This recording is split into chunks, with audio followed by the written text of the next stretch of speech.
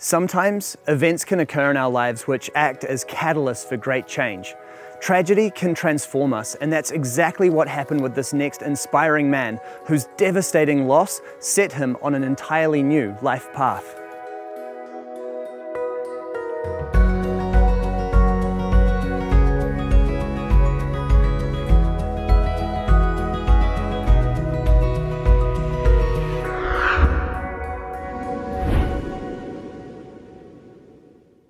Hey Lance, how's it going, mate? Good, nice to meet you. Great to meet you.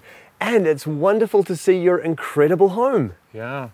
First of all, tell me how you came to be living in a shipping container house. Well, I was working up in Alberta years ago and just decided the working life wasn't for me and wanted a lifestyle change. So I actually researched one of your videos and found budget shipping container living and thought I'd give it a try. So when you were working up in Alberta, I'm guessing that was working in the oil industry up there? I was working for a road design company, designing roads up in northern Alberta. What was it about that lifestyle that kind of grated on you? Well, the hours were long, working for someone else. Yes, I was trading my time for good money, but at the end of the day, it wasn't really worth it. It took its toll on my body and my social life, and yeah, it was not ideal. So what was the catalyst that really inspired you to make that life change? 2 years ago, my mom got really sick and I was away and I felt the pull to come back to Victoria, but I didn't know quite how to do it. I didn't know how to transition my career to Victoria from Alberta. And so my mom was really sick and the idea was that I would come back and spend some time with her. But the universe kind of kicked me in the butt a little bit and made me do it a little sooner when my best friend Darren passed away. At that point I came home and kind of was with friends and family, and I was also preparing for my mom's death. She was in the hospital. And I thought that I just needed a project to dive into with my time, as well as doing all these things for the important people in my life. And I started researching shipping container homes and tiny home living and educated myself basically on design from your channel. And yeah. I'm so sorry to hear about your friend and your mother. I think sometimes it's those life events that can be a catalyst and really show us how important and how precious life is, and how important it is to be able to go on this journey that enables us to do things that are of true innate importance in our lives. Yeah, absolutely. Yeah, after my mom passed away, it was all or nothing when it comes to life, and I wasn't going to work for anyone anymore. And I thought that, if I just tried to make money at doing what I love to do, that would lead the most meaningful life, and at the end of my life, I would have no regrets that way. So I decided just to focus on doing what I'm good at, doing what I love, and this tiny home living has helped support me in that. After my best friend passed away, and my mom shortly after, I really needed some space to myself. And I found that moving into this tiny home, doing this project, gave my mind a task, and it gave my heart some healing. And I really found that this was the first step to wonderful change in my life, and it's only going to get better from here. And the land that you've found for your container home is really beautiful as well. You're kind of nestled right into the forest there. How did you come by this spot? Well, this place is actually my grandfather's house and property. As he was getting older, I thought that he would need a little help maintaining this yard, and the family thought it was a good idea. So everything just kind of worked out. And I mean, as far as a space goes for putting a tiny home, you can't get any better than an acreage backing on a forest, backing on a lake in the background. So yeah, it was just perfect. Now this whole build, you did this all yourself, didn't you? I did it all myself. I had some friends that helped me with some trades and everything when things got tough, but for the most part, I tried to do all the work myself, keep the costs down as much as possible. I just wanted to become more connected with my home too, so I really wanted to do as much as I could. For me to work on this project as a DIYer, It was very challenging, but very rewarding. I really learned a lot about myself and how I overcome problems in life. You can either walk away from a problem or you can find a way to fix it. And it allowed me to step over hurdles instead of walk away from them. And I take the skills that I learned from this project and bridge them over to my life and learning and growing as a person. So I really find that working on this project has really helped me in my life skills and my future moving forward. And what size shipping container is this? It looks like a 20-footer. This is a 20-footer, but it's bumped out about another 4 feet at the end there from my bedroom. Right. Yeah. Pretty clever how you've done the bump out there. How does that work? Yeah, so the bump out is just the 2 end doors opened, and I've slapped a roof on it and built a wall with a window and built a platform for a bed, so it's very easily dismantleable. So essentially all I have to do is take the roof off, tip the wall out, and close the doors. And this place is ready to be moved in maybe 24 hours. Fantastic. Yeah. Well, I'm super keen to check out your handiwork and see what you've done on the inside. Yes, come on in. Thank you very much. This place is fantastic. Yes, thank you very much. I really like the way that you've styled this home. It's light with all of the white, but you've really warmed it up with these beautiful timber features, and that branch is seriously cool. Yeah, that beautiful arbutus branch was found in my backyard here, along with many of these furnishings. So yeah, this is a piece of oak with the bark still on, and I really wanted to give this place a modern feel, yet nature vibes as well. Yeah. And entering the home, we're immediately here in your kitchen. Yes, absolutely. I wanted a nice big sink, as eating is very important to me. I just wanted this place to be really functional. And lots of storage. I have more kitchen storage than I need, actually. So it's really nice. I'm really able to not sacrifice when it comes to eating. And then you've got the fridge and the gas burner over here as well, all the practical elements taken care of. Absolutely. I love cooking with gas, so propane was a great option for me. And I got a nice full-size fridge here, so again, don't have to sacrifice on any eating. Beautiful artwork in here as well. Yes, thank you very much. These paintings are from local artists in town, good friends of mine, and they fit right in. They certainly do. And so many wonderful little elements of nature that you've brought into the home as well. Obviously lots of pot plants and crystals. And this terrarium is something quite special. Did you do this yourself? Yes, I did. Me and my partner were in the back forest and just gathering some things and thought we'd make a nice terrarium.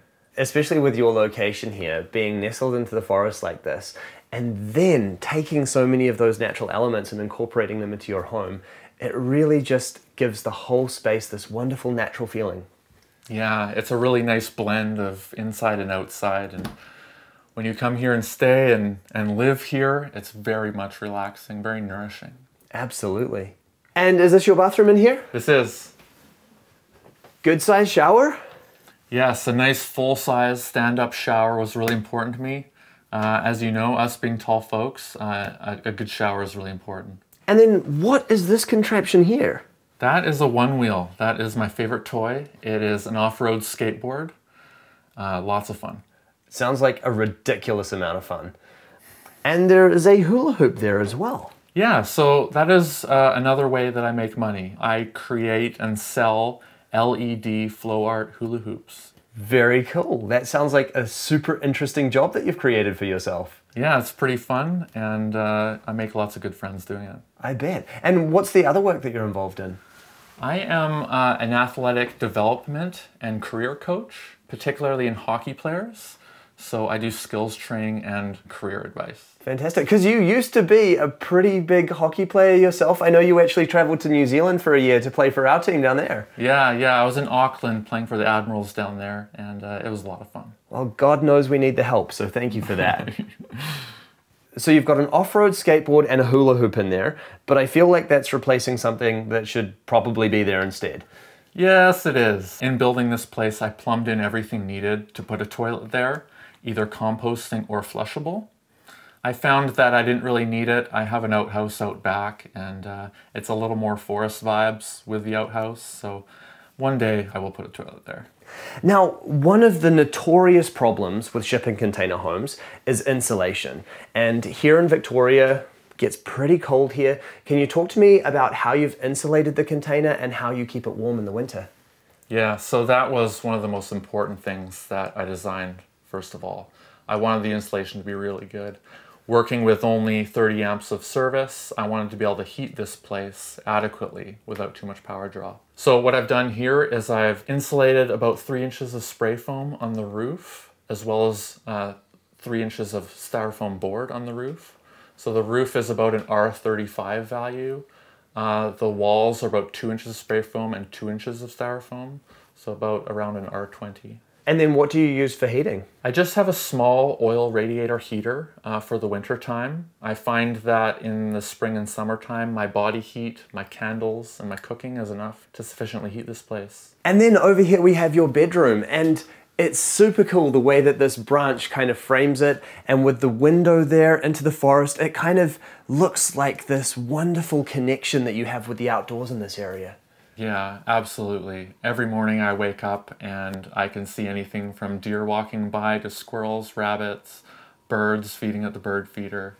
It's just wonderful. And I really wanted a good nature feel, and I felt like this arbutus branch growing out of the wall across the bedroom was a good way to do that.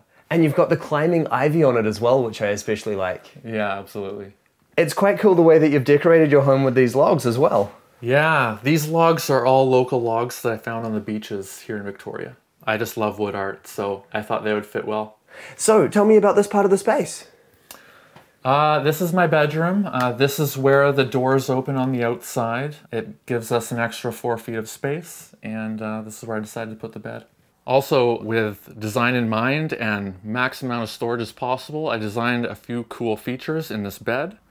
I've got 3 pull-out drawers that fully pull out all the way. They're about 5 feet long each, so plenty of clothes storage there, all seasons long. As well as the platform of the bed is actually designed with holes in it and a space for a heater inside one of the drawers. So in the winter, I turn the heater on and it actually heats up the mattress, and it's very, very nice. As well as when I'm reading or watching TV, I've got a little contraption where the bed props up on one side, and I'm able to comfortably, with good posture, read or watch TV. Fantastic. You've got a decent sized television here as well? Yep, absolutely. This TV swings over if I want to watch TV in bed and swings back when I'm not using it. Brilliant.